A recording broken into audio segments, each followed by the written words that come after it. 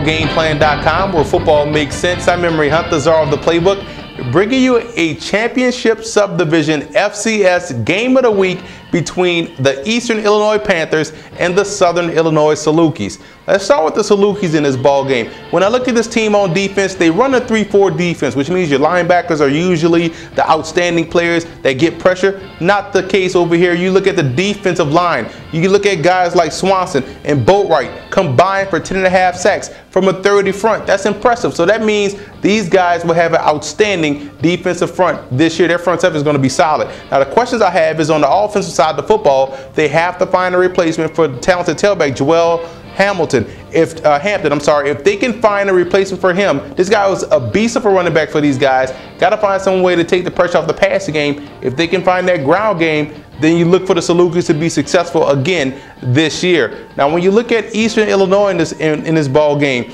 and things that stand out to you about Eastern Illinois, new head coach Dino Babers inherits a very solid ball club. When you look at their offense, their defense, their special teams, they're solid across the board. So I think this is a great situation to walk into if you're a new head coach. And the offense will be exciting to watch. I think they're going to put up at least 27 to 30 points a game. A lot of talent over there. But the front seven could have a potential question mark on defense, in particular the linebacking core. So the defensive side of the football, there's some spots where you can have some questions, and Southern Illinois can take an early advantage of these weaknesses. But I look at the only star they have on their defense, that's linebacker Antonio Taylor. This guy is all over the football field. He's going to need help from that defensive front. He's going to need help from those new young linebackers that they're going to start on side of him in order for this team overall to have success.